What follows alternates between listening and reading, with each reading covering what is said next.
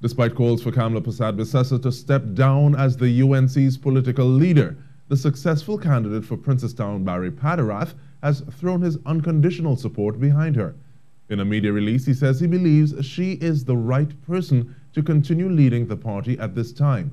Mr. Padarath says the political leader has demonstrated that she was committed to empowering young people by the number of fresh faces he has placed in the parliament, and is confident she will be able to guide the new MPs. His statement comes after the UNC's PRO Anita Haynes indicated yesterday that the party has full confidence in Mrs Persad-Bissessar as the political leader.